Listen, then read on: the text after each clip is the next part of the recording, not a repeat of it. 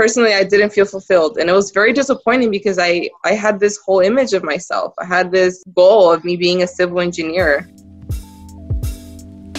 Welcome to the Engineer Podcast. That's engineer with a J-E-N, because I'm your podcast host, Jen. Now, this is a platform meant to add more soul to your STEM career. If you're a STEM student studying in nonstop stress, then listen to Jen's solo-style episodes where she uses her 5-year engineering degree to teach the inner work that you can do to study from soul rather than stress. And if you're a STEM student seriously questioning your career path, then listen to Jen interview previous engineers who switched from the traditional and aligned with the more soul-centered career field. Now follow me out of the fog and into your future. Let's listen in.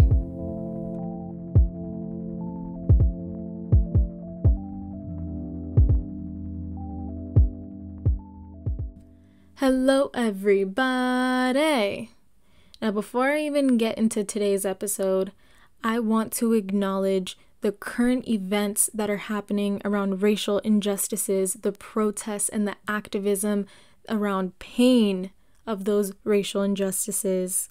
To say that while I'm not an authority figure on that topic, while I'm not well seasoned in that area whatsoever, what I know I can offer at this time to all of you is my love, is my empathy, and is my support.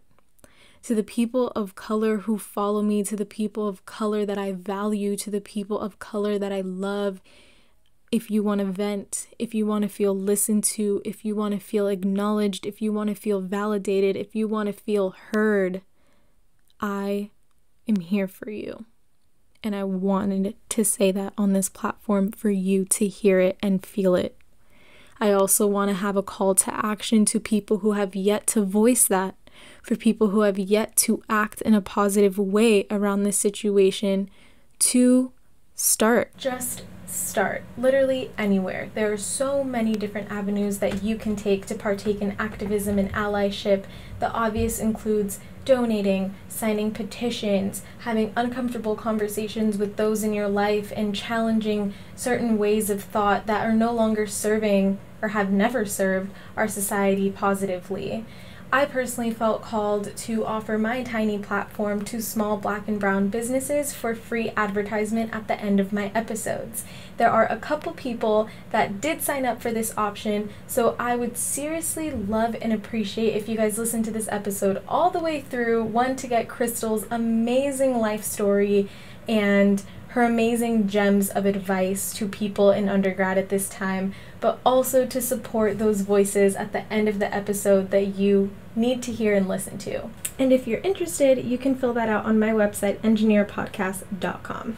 With that being said, we're going to dive into the topic of today's episode, which is a story around my friend Crystal. Crystal and I met back in 2017 when I first transferred to Cal Poly Pomona. In fact, she was in the first class that I ever enrolled in, which was my technical communications and documentation course. We got close quite quickly because in that class, you had to give speeches about who you are, what you believe, and what you value. And I just felt comfortable opening up to her about my doubts of becoming a civil engineer. And that is what sprouted a really supportive friendship between the two of us, because we are now realizing that we're struggling with the same thing, hence the title of the episode. And that's exactly what this conversation is going to be about. But something that we dive into before expressing our doubts and our fears in this direction is Crystal's personal story towards her success, which is, that includes so much struggle. It includes academic disqualification. It includes roommate discrepancies. It includes being first generation and not understanding how college exactly works and what is offered to you, such as academic leave or counseling that she was completely unaware of.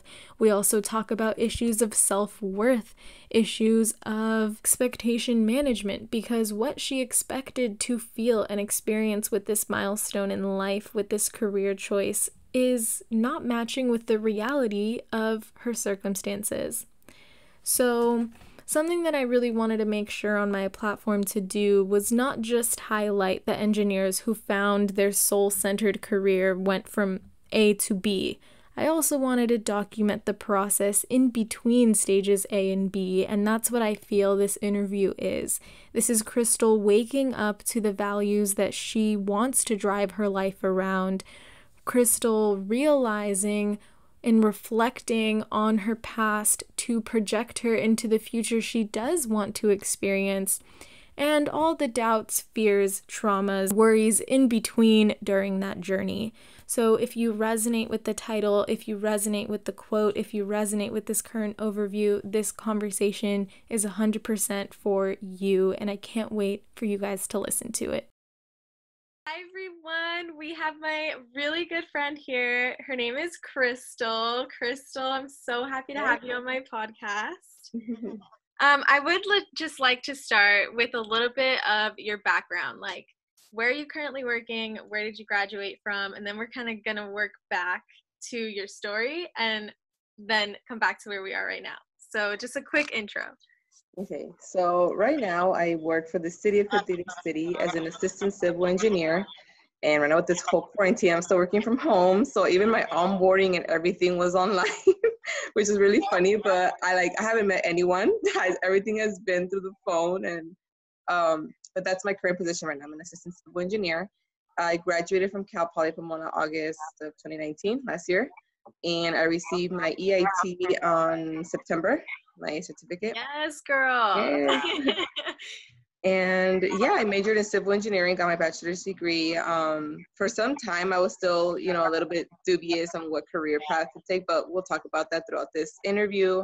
Yeah. And this is just sort of like kind of my background and where I am right now, and if I'm satisfied or not, but we'll get to that, to the details. Yes. So what I do want everybody to understand is that Crystal is one of the top students at Cal. Oh my God. No, I'm dead serious. Like, people need to know this. Girl killed the curve in every class she was in. Okay. Johnny, remember? Yes, you and Johnny.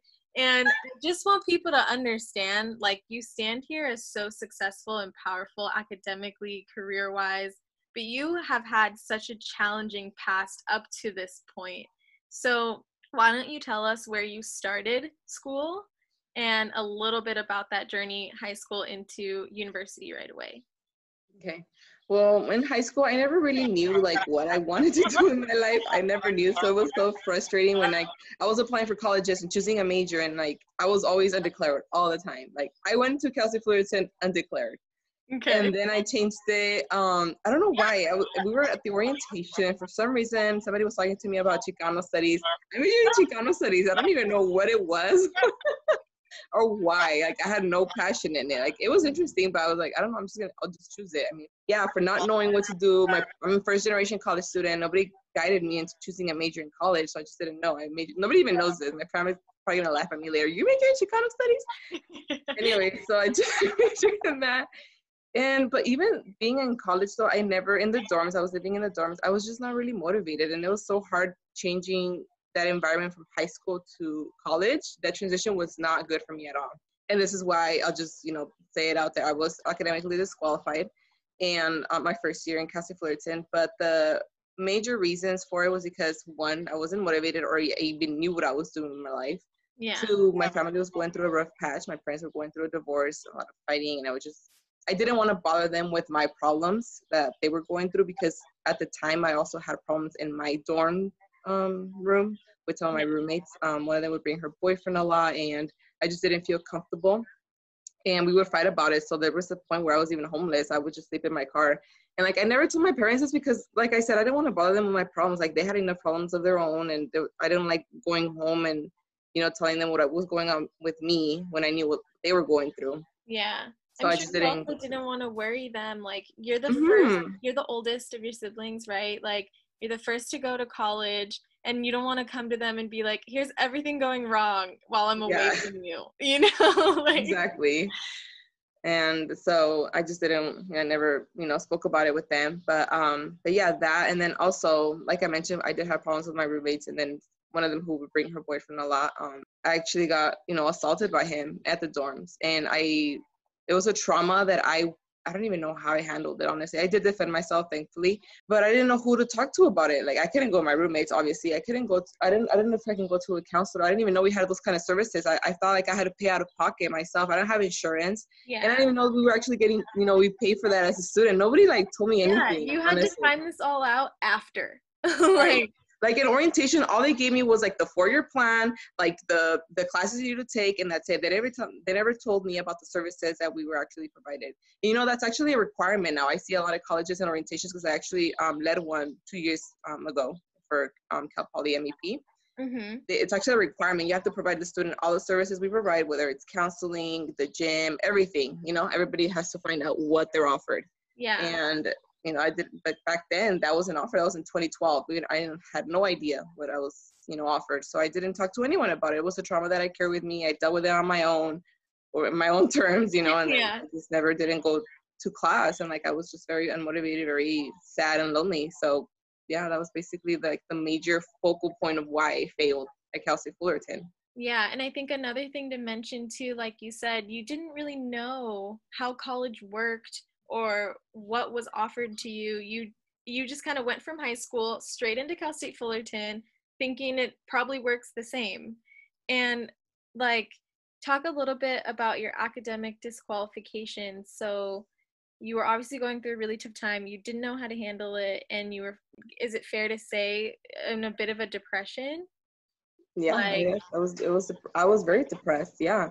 And it's funny though, because like the classes that I did pass that I got like C's were like my math and science classes. Like the rest, yes, I just girl. I was like, okay, so I'm kind of smart. Okay, I have even in my worst, I'm kind of smart. It really took a toll on my self-worth. Like, even though I knew that I was doing bad, knowing that I was disqualified, I'm like, oh my God, how am I gonna tell my parents? Like, who am I? Am I that dumb that I couldn't even pass these classes on my first year in Cal State Fullerton as a freshman? Supposedly it's the easiest. Like, how, like I just couldn't. And then when I went back home, and then I didn't really tell my parents that I got disqualified. I just told them that I didn't want to go to school anymore, that I wasn't motivated, that it wasn't for me. I just told them I'm just gonna work and like see what happens. And that's what I did. That was 2012 to 2013, that academic year. So 2013, the rest of it, I just worked full time. What did you do? I was just an office assistant I got it through an agency. Okay. Yeah. Okay, girl. I mean, you still transitioned into what was working for you. So I just started working, and then, but it's funny because, okay, from there, my journey into construction began through both my cousin and my boyfriend. So my boyfriend, he works in construction. He's a foreman. And my cousin has a construction cleanup business. So sometimes he would tell me, hey, would you be down to, this weekend work with me in the company? I'm like, sure. So I was going to go with my cousin, and I would work with him. And then other weekends I would work with my my boyfriend, and he would teach me how to read plans. Because my boyfriend, he went to school for this. He went to school to plan interpretation and estimating. So he knows a lot of construction, like, reading plans, and he's very savvy. So he taught me a lot of that, and I started liking it. Like, when I would go to the jobs with him, like, I would figure out how much, concrete we would be using, how much material we would need, and I started liking it. And then he told me about the class that he took, but then I talked with other, supervisors. They're on the job site. That some of them had their civil engineering license. Some of them had their bachelor's degree. Yeah. And they asked me, why don't you go back to school? Like, you're still young, you can do it. Like, and you like this. And I said, yeah, but I don't know what is this major? What I mean, is it construction? Like, what kind of major? Yeah, like what? Yeah, like, I don't know. So he said, well, I have my civil engineering degree, so you should probably, major in that. It's going to be a lot of math, a lot of science. He's like, oh, okay, well, I'm good at math. I can probably do it. And then that's when I went to community college. I enrolled January 2014 in Citrus College. And that's where it all began. Oh my goodness. So it was truly like visiting these job sites and then people kind of letting you know, hey, you could do this too. Like, why don't you try it? I love that. So you went into community college thinking civil engineer. Exactly. Like, that was my goal. And then, like I mentioned, when I started Citrus, like, I just started taking all the physics, all the math, and I really enjoyed it. And like, from there, like, my goal was just civil engineering. That was like my main goal. So just once I finished there, then I applied to a bunch of colleges. But it's funny because I was so scared that colleges wouldn't accept me because of my disqualification. And since none of my friends knew about my disqualification, it was so hard. It was like this secret you had inside of you, and you couldn't talk about it. Oh my God. So all my friends, they would all getting accepted to these colleges and universities. And I'm like, oh my God, like I haven't heard back, or I was either on wait list because of my disqualification. And like they would ask me, oh, so how are you doing? You for sure, you know, you already got into a UC or something. And I'm like, if only you knew. I'm so like embarrassed. Oh my God. Is this one of the first times people are going to hear that? Yeah, actually. Or do they know now? Only Johnny knew. He was the only one that I told later because I was crying. Like, you know, I was waitlisted for Cal Poly Pomona because that was the school that I wanted to go to. I didn't know that. Yeah, I was waitlisted because of my disqualification. And it wasn't until like I told them my story. I was like, you know what? It's time to talk about it. I need to write an essay. So I literally just wrote. It wasn't even a petition because I wasn't, you know, denied. It was just a random essay that I wanted someone to hear. I sent the letter to several faculty. I don't even know who read it. I just sent it to faculty and the administrative office and anyone that would take my story. And the next thing I knew, within a week, I got accepted. They let me in. And I showed Johnny and I was crying. I was like, oh, I'm in. Oh my God, so you literally just gave me the chills. So a little bit, just to understand, so when you went back to community college, like it sounds to me like you went like hard. Like you were freaking ready to go back to school. So were you like a 4.0 student in community college? Like I was 3.97. Yes. So I was very close. Academic disqualification to 3.97. Yeah. And like I brought that, I took that, I even printed out like my transcripts and everything for them to see, like, look, I really like improved, like I really want this, like I know my disqualification, you know, that looks bad on my record, but that doesn't define who I am. Like I'm a hard worker, I know I can do this. And I don't know, I want to know who read my letter or who let me in. Like, I just want to know, like, I just want to know, but, you know, thank God I was in and able to, you know, finish my career. That is so funny. Oh my God, that's amazing. So then after you were waitlisted and then a week later accepted, you started at Cal Poly Pomona, and how was that transition for you? Oh my God, girl. Okay, so my first year at Cal Poly, I actually really enjoyed it. I was really like enjoying the classes, everything that I was learning. You know, doing well in my classes. I kept my good GPA, working hard. I was involved in several organizations at school. I was an ambassador for the Maximizing Engineering Potential program, and I was also a tutor on campus. So I was really involved, and I really liked my first year there. The second year, the year that I graduated, this is what, already 2019, right? 2017, yeah, 2019. Okay. Realized that I wasn't taking as much interest in my classes as before. Like the passion just wasn't there anymore. I don't know what it was. And it wasn't even so much like, at first I thought, okay, maybe it was because I was like, oh, I like the challenge of being, you know, like studying hard and getting a good score on a test, or, you know, seeing how well I can do on certain exams and learning about the material and applying it to projects, applying it to real life, you know. So at first I thought, okay, maybe it's because we're not doing as much, or the group projects are killing me, or I don't know what it was. I started losing my passion for it. I was just not caring. At a point, I was just studying to get the test done. I wasn't even interested in the subject anymore. You know, there were times where like I wouldn't even study that. I would just go over like the study guide and see what I captured from class and take the test as it was. And I still did well, but I wasn't as passionate anymore. I started losing my interest in it. Yeah. And to this day, I still don't know what it is. Like I don't know. You don't but know it was a very tough year. That triggered a change in mentality. I wonder, like, because I know that you and I have both talked about this, like being such strong students, sometimes we can work just because of what people expect from us, right? Like people expect us to be a good student. Professors are expecting us to perform really well. Like sometimes when you're a good student, it actually gives you more work because people trust your work more and they want to see more from you, and they push you and they push you and they push you.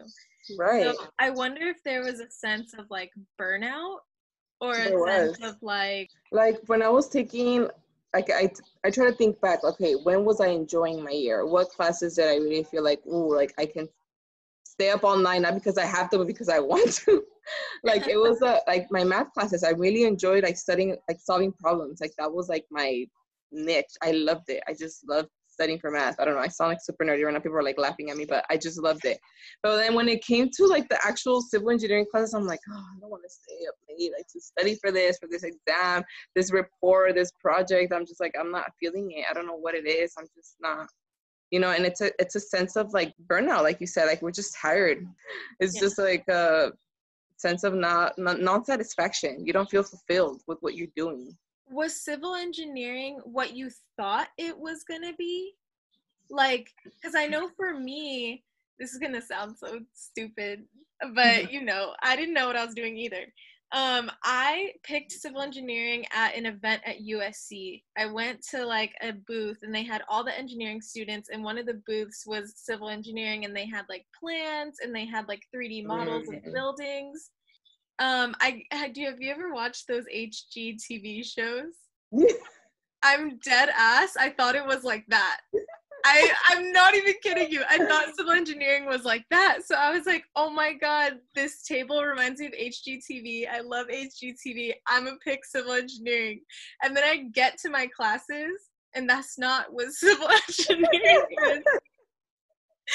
But at this point, I was 4 years into the damn game. Okay, by the time I found out, and I was like, okay, well, I have 1 year left. Now I'm gonna be designing stormwater treatment, and like, it's not what I thought. So like, I don't know, did that happen? Like, you had this vision of what it was like from your boyfriend and your cousin, and then did you get to the material and was like, this isn't what I thought? Or yeah, because like, okay, when we take, well, I never took concrete. That's actually, it's just funny because people are like, oh my God, you're supposed to take concrete and all these classes to be successful. You don't, okay? You don't need any of that. I took steel, people. I took steel. I have not used any single formula from steel on my job, in my internships. I have never used it, okay? Never. And then if you look at a plan, the only class that's actually relevant to a plan, to a work construction plan, is surveying. You're gonna see the staking, you're gonna see the stations, surveying. Oh, that's pretty much all. Yeah, that's all gonna like. That's the only relevant class, surveying. That's really for sad. plants. And then if you take, I don't know if you guys, I mean, a lot of people who are watching this, this is the equivalent of your college class. For us, it's called design, the role of design engineering professionals. You know what I'm, EGR 4050. Mm-hmm. That one's actually really relevant. So pay attention to that class because you will be looking at a lot of contracts. Mm-hmm. You will be looking at a lot of contracts, a lot of estimates. You're going to have to know how to talk to people, how to negotiate, because that's the major of the business. That's the nature of it. Like, you have to know, if you're going to get that deal or not, if you're going to get that job, because without money, nothing's going to be made, not done. So, and like, I learned a lot about myself, and I'm still learning about myself, like what my role, my career is going to take me. Like, because when I was a student, Citrus and Cal Poly, I worked every summer. I worked in an internship for Skanska my year after my first year at Cal Poly. So that heavy civil firm. Skanska right away for your first internship? That's amazing. So I did that, and it was, once again, it was the bridge. I think the bridge is still getting built in LA. Okay, that project, so hard. Like, I didn't even know what was going on half of the time. I had to teach myself a lot of things, read the plans myself. And there's so many components to a bridge that you don't get taught in class. That you get to the job and you're like, what am I looking at? I don't know what spec this is. I don't know what. Yeah, it was very difficult. And that was the first internship that made me realize, okay, I don't want big projects. I can't work in like heavy civil like projects, like bridges and any of that. So I was like, okay, think smaller scale. Like, what is it that you really like? When I would work with my boyfriend, I like going to houses and fixing them up. That's what I like. I like smaller scale, residential homes, or even commercial, like offices, like pimping them up. So that's how I kind of learned a little bit about myself, that I like, smaller scale. But then I applied, I don't know why I applied for a Disney internship, because it had nothing to do with what I'm studying. But it just came to me when it said civil engineering internship, Disney. And then I went to a workshop, and some of the recruiters were there, and they were talking about what they do, and it sounded interesting. So I applied, but I worked there on, oh my God, Jenny, I learned so much about myself there. Yeah, I've heard this before, but people need to hear this too. So you chose Disney because it's fucking Disney. Like, yeah, right. You get to have Disney on your resume, okay? And then they even told me like, oh, you're going to be in the project management team. I'm like, okay, I don't even know what the hell they do, but sure, I'll go there. It's Disney. So I went to Disney, and I was working. My first week was great, but then little by little, I started noticing that I wasn't really enjoying it. A lot of the stuff that they would do is mostly maintenance, and it makes sense. It's Disney. It's already built. What are you building? Not unless you're in the WDI, which is Walt Disney Imagineering. That's a more creative side, and that's when they're going to build new attractions that they're actually, creating something from nothing.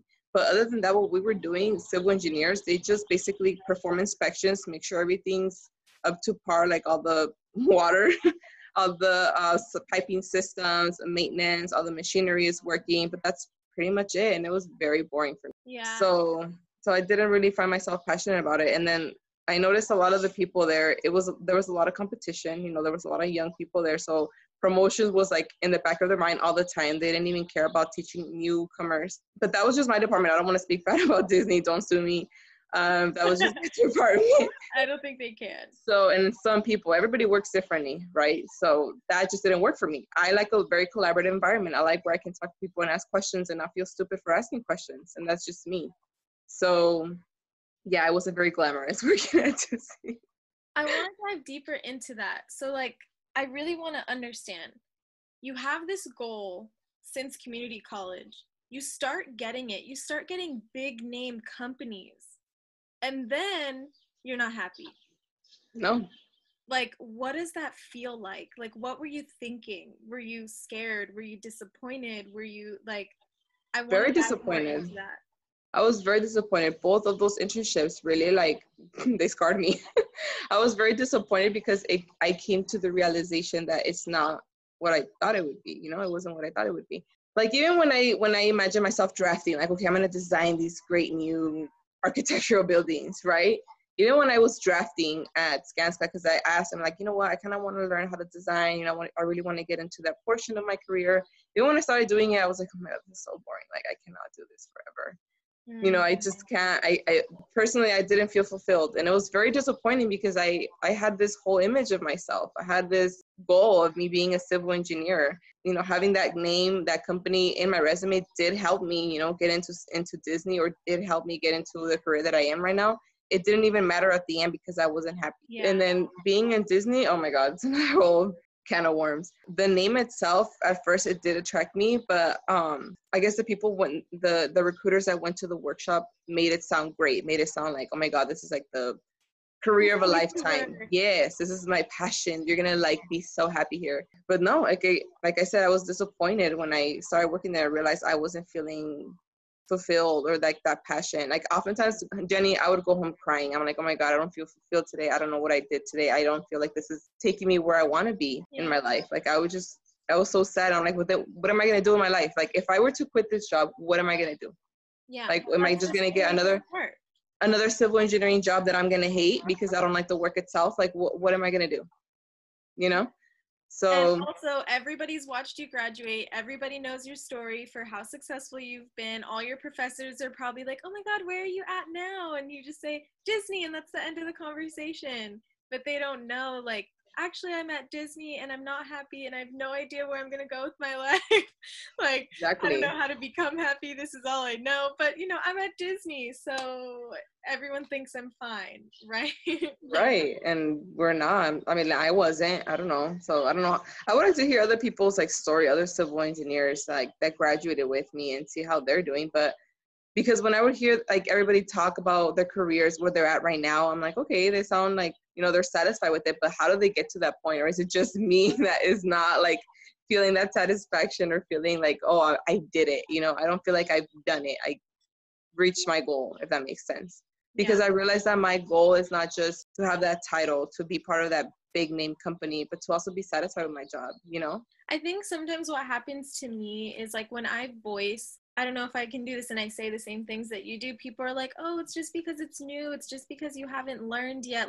How do you know that it's not just because you're new and that it's because this isn't for you? How do you know the distinction between I'm just a newbie and it's hard right now, but it's going to get better, versus I know for a fact this doesn't make me happy. I don't want to do it, but I'm going to do it until I figure out what I want. For You know what I me, mean? I guess it was the time with Disney. At first, I said, okay, this is just the beginning. I'm learning, it's normal. I'm probably struggling right now because I'm an intern and this is just the beginning of it. But dude, after like my first half of the internship, 6 months, I still wasn't happy. And like, I felt like even then I wasn't learning enough. I wasn't learning what I wanted to learn. I for sure know that I am not like doing civil engineering forever. Like I am not retiring as a civil engineer. I don't know what I'm gonna retire as, but it's not gonna be civil engineering. No, like you already are like set. Like this Yeah. is not for me. This I'm only is gonna not use for me. it to like fund my passions and my dreams, whatever those are that I'm still discovering. Yeah. No, and like you laugh, but like yes, that's what you should do. That's what I'm doing. This is just an observation. I could totally be wrong, but are you stepping closer to the idea that work doesn't have to be the thing that makes you happy? Because it kind of sounds like it. It kind of sounds like you're starting to accept that work might not be like the thing you're passionate about, but that you can have something else in your life that will give you some sense of happiness and passion. Yeah, like I used to think, okay, I need to find something that makes me happy, right? Like we're so focused. I think right now in our culture is very all the people that entrepreneurship, right? Do something that you love, work in in the industry that you love, that you are passionate about. But I kind of came to the realization that there's no such thing as a dream job. There's just it's what you make of it. At the end of the day, it's like, okay, I can accept doing some paper pushing, right? But if I can get to working with other people that are very collaborative and they're very, helpful in my career overall, if the day overall is good, then I don't mind doing some, whatever menial tasks or mundane tasks.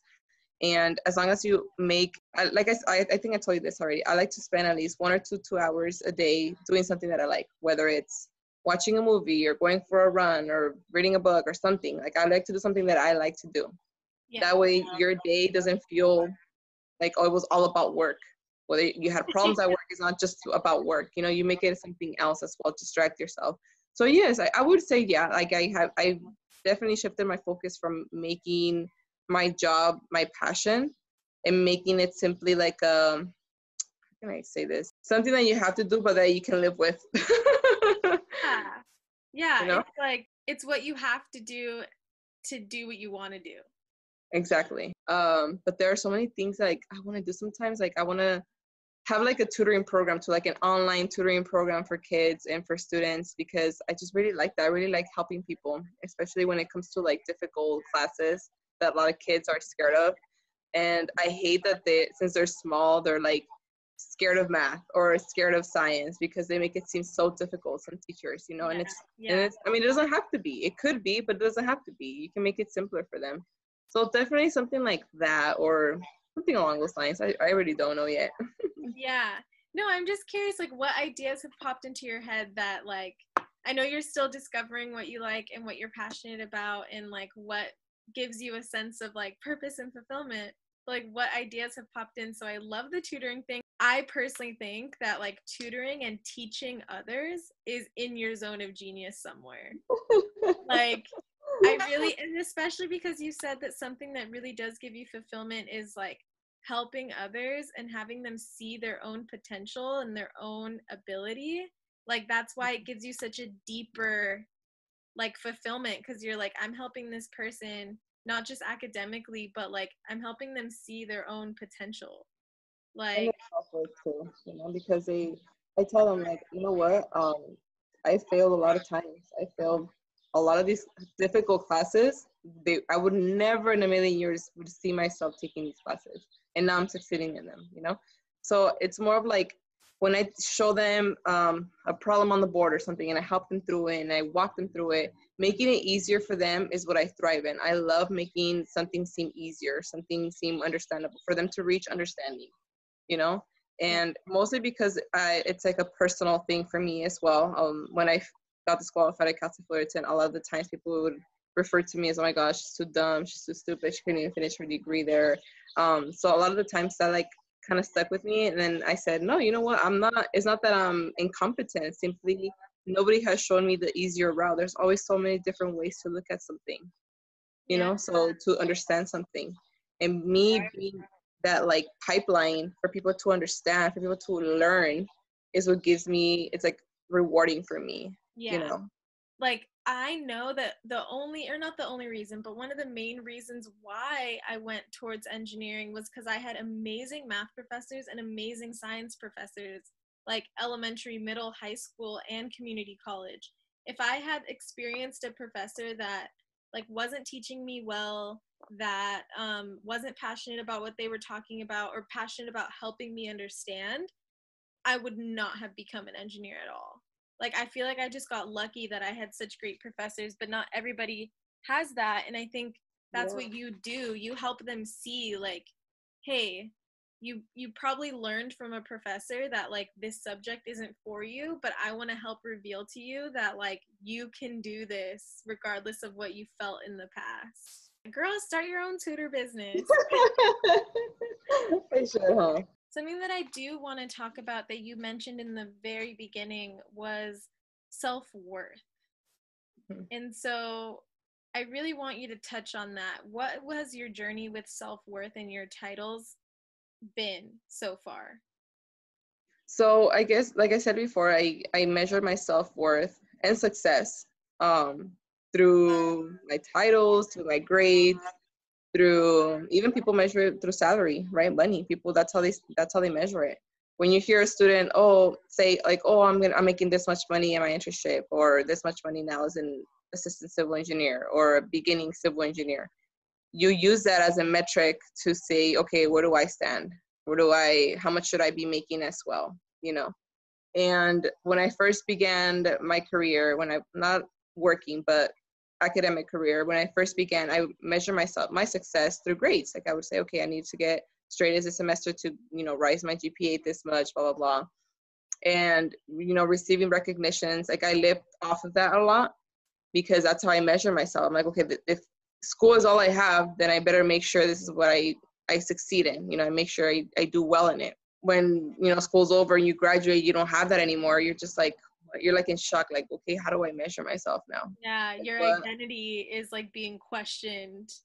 Right. Like I don't have those, recognitions anymore. Like I have the title, but what nobody's talking about anymore. So who am I now? Like what am I? So now your next metric of success becomes salary, either salary or promotions or your titles at work. That's like your next metric of success that I've noticed. I don't want to speak for everyone, but that's what I've noticed. For you personally. Right. This is the progress you've noticed. Mm-hmm. And I realized like, I'm not happy though, even if I feel like even if I were to have those titles or if I were to have those promotions in the future, if I'm not happy right now, what makes me think that's going to make me happy later? Like it has to be like an internal satisfaction that you have with your job or feeling like you have a sense of purpose. Like I want to have a sense of purpose, and fulfillment. And right now, my current job, something that does give me purpose are the projects that are for the communities. For example, we're building parks for the kids, right? And we're also building sidewalks for people that don't have cars for low-income communities. So they walk a lot, they tend to bike a lot. So that gives me a sense of purpose because, okay, I'm helping others. Like it goes back to helping others. I was a tutor at Cal Poly. I really enjoyed helping others. Yes, girl, you were the top tutor.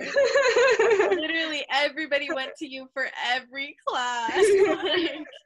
But yeah, like I said, those give me a sense of purpose. So see, projects like those, I feel give me a sense of purpose, and I've learned to shift my focus on that rather than on my title and my salary. Don't get me wrong, money is important. Everybody needs money, but I'm not making it my priority or my main success, like metric of success for life. That's what I'm trying to say. I think that was something really big that I had to do too. Like I definitely chased the title for prestige and for we all did, giving me a sense of importance and like people assume intelligence like with that title, right? And that worked for a really long time. Like that worked. I got straight A's for a while. That got me to Cal Poly. That got me through, like I used to judge that part of myself so hard because now I don't value that as much. And I was like, wow, Jenny, were you really that vain? Were you really that like, chasing that kind of value? But I think lately what I've tried shifting to is like honoring that part of myself. Like no judgment. Like, you know what, Jen, it's okay to value that. And when you did value that, it got you here. So like, thank you. I appreciate it, but it no longer works for me. And that's okay. So I think too, like, just acknowledging, like, you were doing the best you could with the best that you knew, and there was nothing wrong with chasing that for a while. But now it's not serving you anymore, and that's okay. But it's just scary to let go of something that has ran your life for so long. Right.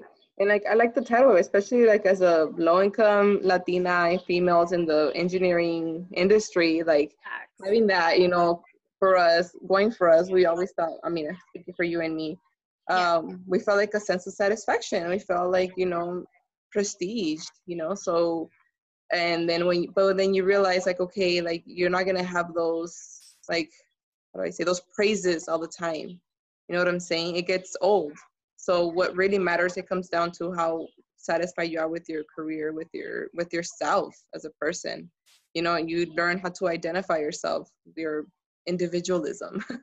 Yeah. So like I said, it all comes down to what you really value. And like something that really stuck with me from Gary Vee is stop setting arbitrary goals. For example, people that say, I want to be a millionaire by 30, when I'm 30, or I want to have my degree in 4 years.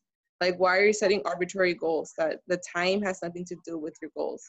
But what it has to do the most is not how fast you can achieve them, but how well you can achieve them. Yeah. And right. And most of all, how you feel when you achieve them. How do you feel when you achieve them? Do you feel satisfied? Do you feel like, okay, like what's next? Yeah. Like that's where I am right now. Like, okay, what's next? What am I going to do next in my life? For you, I'm curious, like, because you brought up a really great point. How did you feel when you achieved these things? Like, when you got the degree, how did it feel? When you got that job, how did it feel? And how quickly did it vanish? That's actually an amazing question. When I got my degree, obviously, you feel like this great sense of satisfaction, like achievement, like, oh my God, I achieved this, like my years of sleepless nights and, hard work and going to office hours, working with other people. Finally, you finished it. Like, I finished this degree. I have it in my hand. Like, yeah. Okay. And it's an amazing feeling, amazing accomplishment. But it dies down quickly, just like any other, graduation ceremony. Like after a few days, okay, you're kind of like not over it. I mean, you still feel very content, very happy where you are, but it doesn't last forever. I know for me, it took me years, literally years, to admit that this wasn't making me happy. Like, I spent years trying to convince myself that that wasn't true. Like, I knew I wasn't happy, but I was like, nah, that's a lie. Nah, I'm gonna feel happy again. Nah, like, Jen, what are you talking about? You've been studying this since you were 13. Of course, this is what you want. Like, I spent so long denying that I wasn't happy and like trying to convince myself, Like, what about you? Did you go through that where you didn't want to admit that? Yeah, I didn't. And I was like, okay, this phase is kind of lasting a little long, so it's a phase. I'm like, it must be something else. And then, like when I feel like even to the last class that I took, it was over the summer because I was, finishing my degree. And in the summer of 2019, I took steel. Oh my God, I hated that class. I hated it with a passion. Like, you have no idea. It was so bad. And it was when I realized that I didn't like it, Jen, was when I realized I didn't care that I got an A-. I was like, okay, at least I don't care. I used to be so adamant. And I'm saying this because I was so adamant about getting A's, like actual, like 97% A's. Like, I wanted A's, straight A's in my report card. And to not even care, I'm like, okay, A-, whatever. I'm not even going to go talk to him. Fighting for a point. I'm not going to talk to him. I just don't care. Yeah. I realized this is not for me. I'm like, I would have been fighting. I would have been so passionate about, understanding the class, and I just didn't. That is such a big, like, gap in change in personality, because seriously, like, that was you. You were the student in every professor's office hours, like, every week, asking them questions, doing the homework ahead, studying every minute. And then at the end of your degree, you're like, I forget it. Yeah. And I'm sure a lot of people can relate. They're going to be like, oh my God, A-, Crystal, relax. But there's no people, like, you don't know me. Like, I was very, like, adamant People, like professors, knew my name because I would go to their office hours so often, and that was me. So, but everyone's different, so they're probably gonna be like, Crystal, you're crazy, you used to pass. We've talked about this before, where we feel as students, like, because we made school everything, we feel like we lost ourselves. Like, we don't know what we're interested in. We don't know what we like because we've always done what we should be doing, right? Like, I really want you to talk about that because I know we've had such deep conversations about it before. You know, we always made school, because I was very, like I said, I was very involved on campus, so I didn't work during the school years. It was always just summers.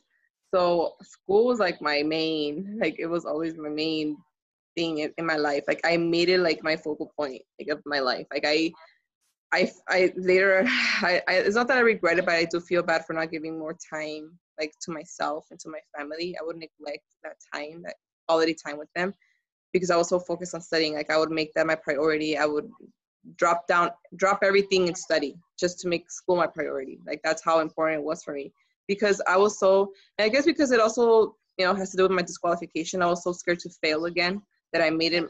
I was obsessed with getting straight A's. I was obsessed with it, and it was to a point where it was unhealthy. Like there were times where I would drink like 5 cups of coffee a day, and that's hard. I know we talk about coffee, but it was so bad. Like it was my health. Like it was diminishing. It was very, very bad. Like there were points where I was sleeping like 4 or 5 hours a night if I was lucky. Like it was really bad. I was taking it way too serious. Yeah. And then when I graduated, I was like, oh my God, like all I had was school. Like I don't know who I am. How do I identify myself?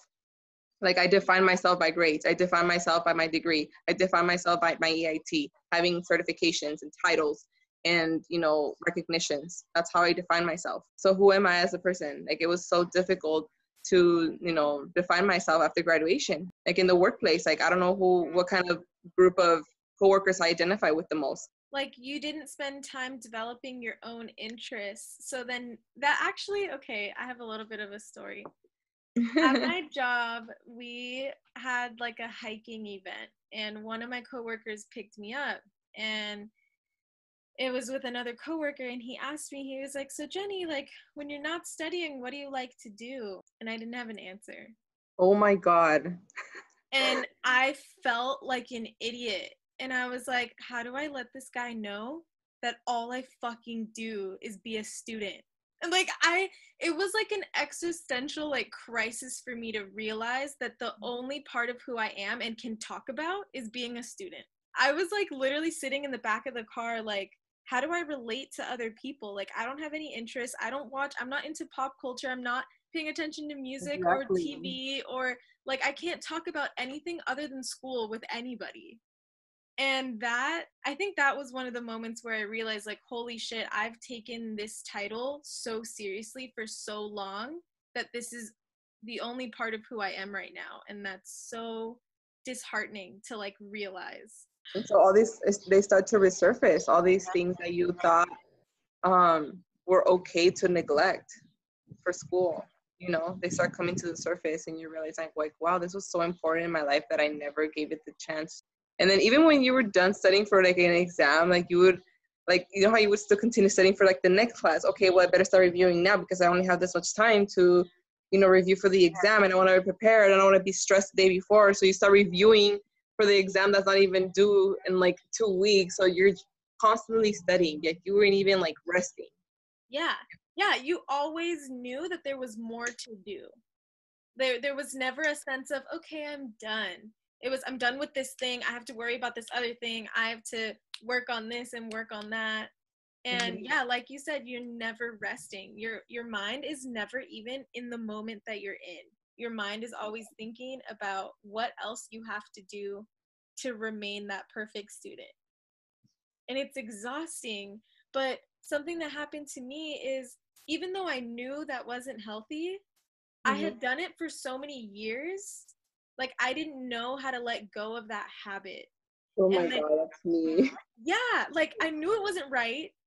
And then, but that was how I lived for so long that I didn't know how else to live. And then I lived with, like, an extra layer of judgment because I was like, fuck you, Jen. I know this is horrible. I know this is so unhealthy. Why are you doing this? So I'm still doing it. And then I hate myself for it. And then, like, And I don't know, it was like such a cycle of like self-judgment, but I couldn't let it go. And then another thing that happens is like, I think what would happen is I would tell myself that it's temporary. Like, oh, I'm only not hanging out with my boyfriend temporarily. I'm only not seeing my family temporarily. I'm only not sleeping or not eating or not whatever temporarily. Girl, I've been in this degree for 5 years. At some point, that's not temporary. Yeah, I definitely feel like I can totally relate to it, Jen, because that was literally me. Like, and I wasn't even living at school. I should have just lived at school because I was there all the time, literally 24/7. But I would literally just go home to sleep, and then it even gave me that sense of like, okay, am I just like living at home to just sleep? Like, I don't even. There were times where I wouldn't even see my family for days because I would get home and they were already asleep. And you would So leave it's at like, 6 a.m. yeah, so it was like the same thing as living in the dorms basically. And I'm like, this is not healthy. This is not the fact that I don't even get to rest my brain, see my family, or spend time with my boyfriend, because there would be weeks that we wouldn't even see each other. Like, it was bad. Like, neglecting all those relationships, they do take a toll on your mental health. So, and like, I'm not gonna say that I regret being who I was, because it did get me to where I am right now. But I do regret not taking care of myself more. I always say that, and I say that right now to my family, my friends, everyone. I regret not, spending more time with you, or spending more time with my family, and taking care of myself, sleeping more. I wasn't sleeping well. I wasn't taking care of myself. I let the stress take over me. Yeah. I think in so many ways, like, I don't know if you feel this way, but I do. Being a straight A student, being that straight A like perfectionist actually set me up to fail in so many other areas of my life. I have no idea how to self-care. I have no idea how to have balance. I have no idea how to like manage my time so that I work out, see my family, care about myself. Like, in a lot of times for me, I believe that being a straight A student just means how well you can follow other people's directions. So a a product of that habit that I've learned for so long is I don't feel confident when I have to make my own decisions. Like, I've always been guided, like professors tell me what to do, or my parents tell me what to do, or a counselor tells me what to do. Now that I'm in my 20s and I have to decide what I have to do, I have no confidence in it. So what advice would you give somebody who isn't feeling happy, who is kind of in the same position? Like, what would you tell them to start getting towards steps of happiness? Like, if you're doing this for someone else, if you're getting your degree to satisfy like your parents or your family, like, you're not gonna be, and you're not enjoying it, then don't, like, I would say just change your major. It's never too late to do something else that you are truly passionate about and that you truly enjoy learning about, even if it's stressful. There's different types of stress, and that's another whole other podcast. But if you find yourself stressed but enjoying a certain topic and you feel like you want to keep pursuing that subject, I would say definitely go for it. Like, I would say, like, I did enjoy some of my classes, and I did, receive my degree not only to satisfy my parents but myself.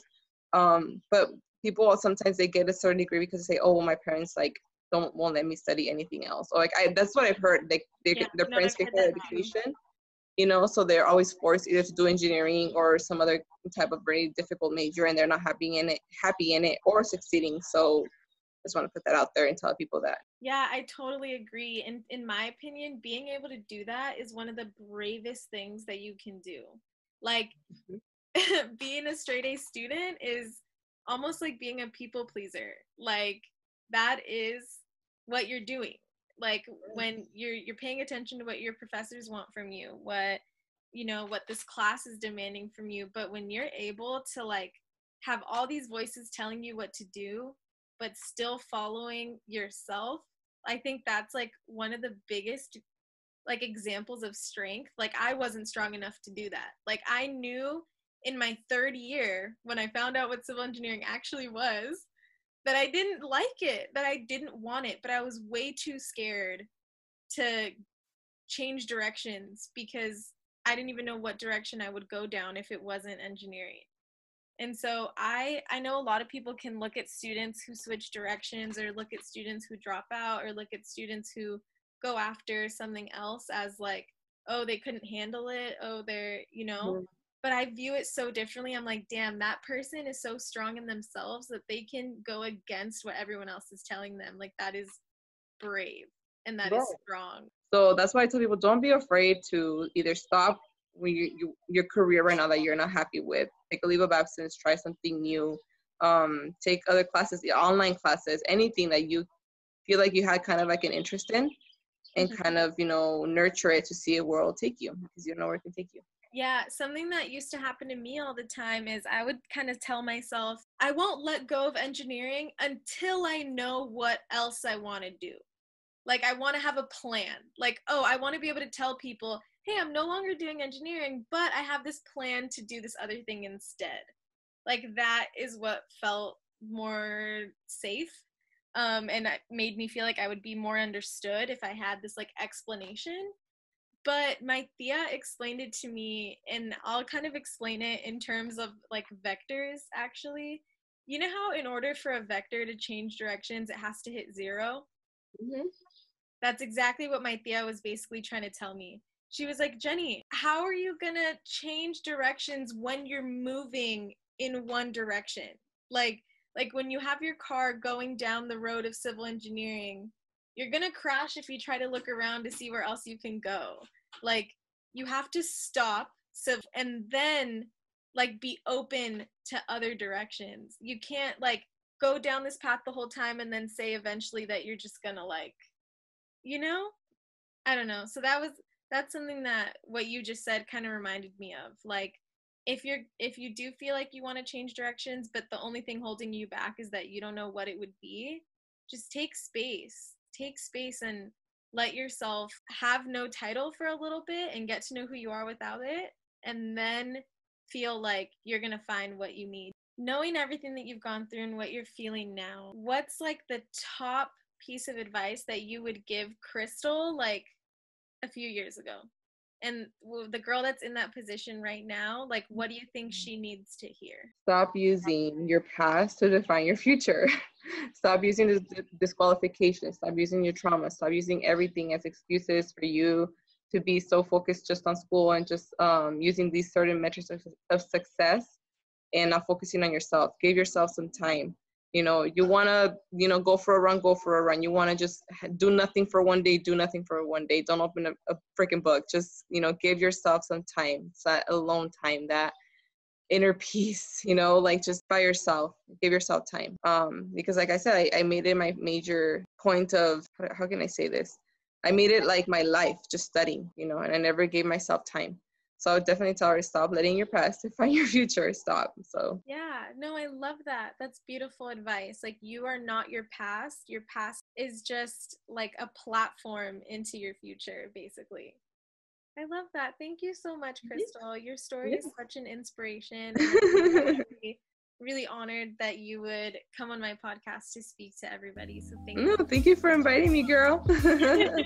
And so it is. Thank you so much for tuning in to the Engineer Podcast. I hope you feel a lot more aligned to take inspired action. Please join us on our Instagram every Monday to set a soulful STEM statement. And did you know that when you subscribe or rate and review or even join our email list, you get freebies sent directly to you?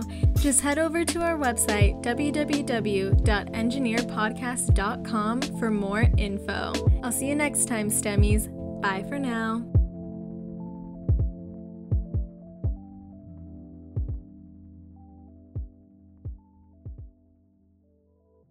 And you have officially made it to the advertisement portion of our episodes. The first company that I'm going to highlight is from a dear friend of mine. Her name is Ashley, and her business is named Crowned by Ashley.